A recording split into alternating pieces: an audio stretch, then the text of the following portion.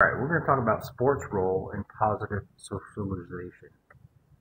Our learning objectives, this is going to be what we get out of the book and with this short presentation, are going to be boiled down to five basic things. First, we want to identify the common design elements in sport programs. We want to be able to link those design elements to the stated program goals and outcomes. The second one is define and describe the positive and negative aspects and outcomes from sport and sport participation. Third, we want to understand that all sport programs are not the same design, delivery, and outcome. They are different, and they have different outcomes, designs, and deliveries. Then we want to talk about and distinguish between the goals and outcomes of various sport programs. So is it recreation versus serious participation, social versus competitive, and so forth. And finally, we want to understand the role of the sport manager in promoting socialization through the design and management of the sport or activity. Now, let's look at some of the things that people have long said were positive aspects of participation and of sport. So we have the muscular Christianity influential in promoting the sport for good. So we think about like the ideal person through that certain religion, and they're going to promote sport as a way to go about that. We think about sport as bringing peace and harmony to the world. It's something that brings people together in a lot of different ways. And, you know, claims for sport as positive force aren't necessarily, not everybody buys into that idea. So then we can look at like some other benefits as far as the socialization aspect, right? We've got physical fitness, we've got skill development, we talk about motor skills and stuff like that, character development, appreciation for societal norms, those will be reinforced. We think about life skills, which through the different aspects of sport they can learn that. Academic achievement, so especially in public schools where students have to have a certain academic achievement in order to participate in sports. Decision-making skills, so on and off the field, those are reinforced, but they learn those some of those decision-making skills while participating in the sport, whether that's practice or any competition. We can talk about overall. We talked about personal character development. We can think about character development in a lot of different ways as well. So, when we look at research overall for sport and socialization and stuff like that, we're going to talk about a couple of key aspects. It's not that sport cannot provide all these benefits that have traditionally been touted. It's that they are not uniformly and automatically instilled. And we can see that a lot with a lot of new developments in sport. Like I remember not too long ago, there was a football player in Texas that got super aggressive toward a referee, right? And this referee is out there doing his job and trying to do his best. And this high school child, and I say child in a way that this person is still developing, right? This high school, let's say student, this high school student got very aggressive, and that's not something, obviously not something that's taught in a sport as a positive attribute or a positive aspect. Sport settings and programs vary considerably in the ways they provide the sport, talk about the sport, teach the sport, coach the individuals, right?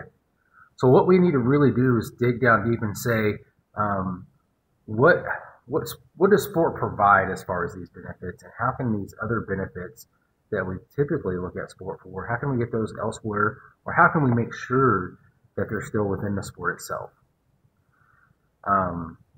So let's shift a little bit to a sense of community, and I think that's a big part of sport socialization and sport in general, right? Is you have the camaraderie, the community. I know when I was involved in sports, you have that team mentality that you're all in it together. I know that's a saying that we've heard a lot recently, but that sense of community is often linked to sport. So let's think about what conditions promote that sense of community, right? So, we're thinking about a lot of time spent together, struggling to overcome some issues or problems.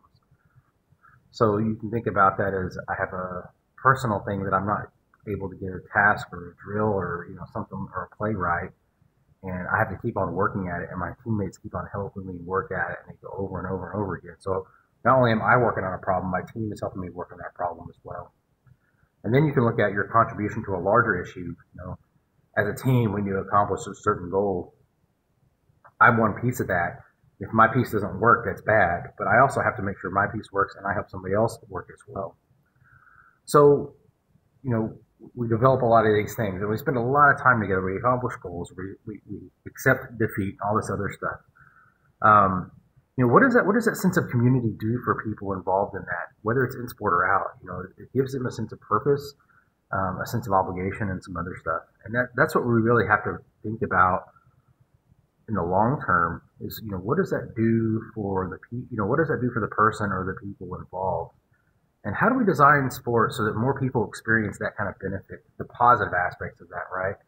How can we design those experiences to make sure that we have that sense of community, the community building, and the sense of shared participation and shared gratification when we achieve a goal? So let's think about this in a couple different ways, right? Individual versus team sports. And when I think of individual sports, I'm thinking of things like the 400-meter sprint. While you're maybe a part of a team, the success of the event is on one person, you, while you're running the event, versus team sports, which I think I like, basketball. So here, let's go with bowling and basketball because I use that here a little bit. But when you think about bowling, like you got one person that's rolling the ball down the lane, achieving their goal or not. So, what kind of sense of community and outcomes can we get from that? We can develop those norms. So within and out of sport, like professionalism, the ability to have your character craft in a way that you can be gracious in defeat and gracious when you are victorious. And the same goes, but how does that happen? Who shares those feelings with you when you're done? Whether you've defeated somebody or been defeated in your match or your game or whatnot. And that's how we really have to think about it, I believe. If we look at like basketball, right? Whether you win or lose, you've got this team around you that has a shared experience, and you just have a better idea of what it means to everybody when you have that. Your feelings and your emotions and all that are like validated because you're sharing that experience. Not everybody has to react the same way, but if you get defeated in a game, you're kind of down about it, right? You're like, oh man, I wish I could have done better, or I wish the team could have done better. And most likely, other people on the team are sharing those feelings in some capacity. So there's that kind of aspect. And then we can also look at it from like co-ed versus single gender sports. When I think about co-ed sports myself, I think about playing co-rec volleyball in college for intramural sports, right? And how the socialization there is different than when I played sand volleyball on a guys team at the same time. You think about what development came out of that, whether that was positive aspects of that. And it was just different, very different. The co-rec, we were obviously playing to win, but the co-rec was a little bit more about the socialization and the fun than the sand volleyball was. And there's certain outcomes you expect from each situation, and certain ways you react to the participation and the outcomes to that. And I think the other part is that looking at that competitive versus recreation for fun. When you're hyper competitive, I'd like to say hyper competitive. The way you go about playing the game and the outcomes you expect is much different. A good example of that is I used to love to play softball when I was younger, and I was not good at it. I'm not going to say I'm terrible at it, but there's no way that I was going to be a hyper competitive athlete. I just enjoyed out there playing, being on the field, and all that kind of stuff. And I knew that at the end of the day, if I won, I was going to be happy, but it wasn't going to be a big change in my life. And if I lost, I was going to be disappointed. But again, it wasn't going to be a big change in my life. After that was said and done, we'd all go down to the local bar there in the town and have a beer and have a burger, and that was it. That was all it was to it, right? Excuse me, versus being competitive. I remember being on a basketball team also in college in intramurals, and we were really good. And that's not to say I was by far great, but our team was really good, and we expected to win. I mean, we expected everybody to play hard to reach that point and minimize mistakes. And the few times we lost, um, and people made a mistake, you were super disappointed in that person. But you had to also remember that this person is also the reason you're part of success. And they may have had one bad game or made one mistake, but you had to put that in a bigger context, right? And then we can look at youth versus adult sports. Excuse me, youth versus adult sports is also something to consider in a lot of different ways. Is how do we teach youth how to interact with others before, during, and after the sport? Okay, so we've talked about some of the positive aspects. Let's look at some of the bad things, right? Especially now with a lot of helicopter and lawnmower parenting. Those are terms I've heard a lot. There's an overemphasis on winning, and I really think that winning isn't everything, right? Everybody enjoys winning and enjoy having that kind of that moment. But the emphasis for youth sports, especially, should be more about skill development. Especially now that I'm older, I think about. Um, I have no idea how many games I won in Little League baseball or Little League football. I vaguely recall what we won as far as high school sports, right? So I don't remember the winning or the losing. I do remember some specific events and times and other things that occurred uh, kind of ancillary to that sport endeavor, right? I remember one time my friend's parents took us to Dairy Queen to get an ice cream after a game. I don't remember if we lost or won. So I don't know if it was hey, we won, let's get ice cream, or hey, I'm sorry, we lost, let's get ice cream, right? I remember the ice cream. So I think there's an overemphasis on winning when there needs to be an emphasis on the other things.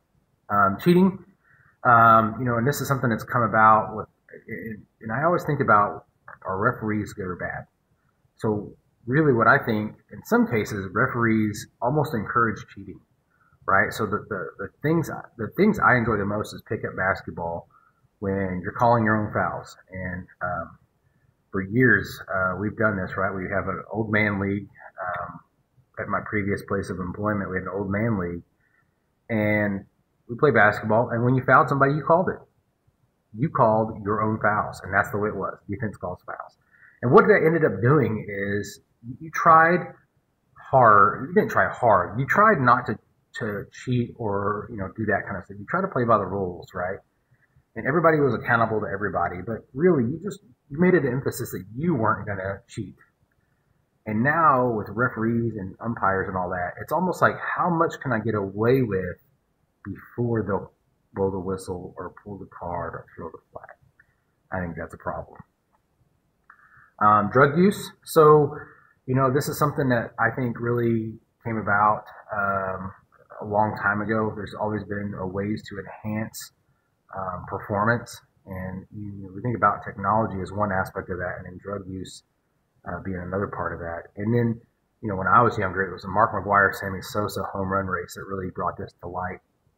And you're looking at these guys that, and the same thing with Barry Bonds. Looking at these guys that hit these crazy amount of home runs, all based on, performance-enhancing drugs.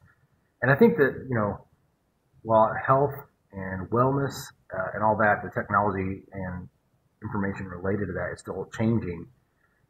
Some of these drugs and these supplements, if you will, have really taken a new place in the society of sport. I think there's still a lot yet to come. In general, if you have to take, my stance is, if you have to take drugs to be performing competitively, then I'm not so sure you should be in that realm. And not everybody deserves to be a competitive professional athlete. Some of us are just regular old have fun athletes. Gender roles, and I think this is changing a lot too, but it's something that's still politically moving. It's a moving target politically and all that. It's gender roles. So I think there's a lot going on here within and ancillary to the sport. What I mean by that is, I remember when I was young, and I remember when they first started letting girls play t-ball with boys, and it was a big deal. And now looking back, I'm like, who the heck cares, right? Just the other day, I read a headline about a football team hiring their first lady coach full time, I believe. And these things are just like, well, okay, as long as she's doing the job, who gives a flip, right? But for a long time, it was very rigid roles that only men could hold those positions. Which is kind of funny because if you look at the tradition of female basketball, for example, there's been a lot of male coaches, so it doesn't always hold true for the other side.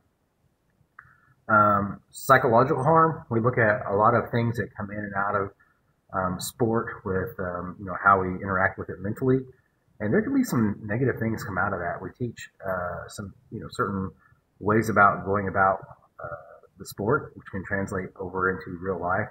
Psychologically, that is great. And I don't know any information because I hear a lot about how some sports make people aggressive, and then you see people getting in trouble for domestic abuse and stuff like that. And so I don't specifically know what the rate is of folks that are involved in competitive sports versus not for domestic violence. But overall, it's bad, and if it can be or is attributed to some of this, then we need to find other ways to go about getting the performance within the sport while not getting into that psychological aspect of it. And that can go into that verbal abuse and emotional harm as well. So let's think about, your reasons and your motivations, right? Overall. So when we think about, the motivations for involvement, why do people play sports?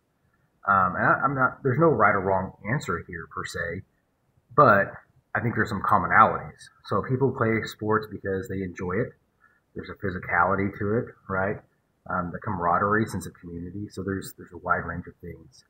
How do people play sport? And something always interesting to me is the personality types, like the Myers-Briggs personality types, and seeing what kind of sports or activities people play or avoid, right, according to their personality. So you look at that, and then you look at how they interact with sports. So do they get competitive or not? Are they investing a lot of time, energy, resources, or no? And you think about how we really design, market, and implement programs to match those needs and motives, right? So you think about youth sports. So our goal there is motor skill development, socialization, extracurricular involvement. So what does that look like for as far as designing, implementing, and providing those needs? What type of sports are we looking at? Where are they going to do it? What kind of rules are we going to put in place? What kind of coaching are we going to do? So you think about that. So for example, if we're talking about motor skill development, socialization, sense of community, maybe we're looking more at team sports, right? If we're looking more at motor skill development, sense of self-efficacy, and stuff like that, maybe we're looking at solo sports. So, the next step of that is looking at what's the purpose of the program and having it very explicitly stated, right? So this is like a goal statement, so to speak. The goal of this program is ABC. Then we can look at the delivery. So who's going to do it? Where are we going to do it? How are we going to do it? All those types of words, whatever it may be. We got to answer all those questions, and then we got to come up with a budget for them. So and that's part of it too. It's like we could have the greatest program, but monetarily it doesn't work out. Then what do we need to do? We have to go back to the drawing board. And then finally, we look at how do we know we were successful with that activity. So, all right.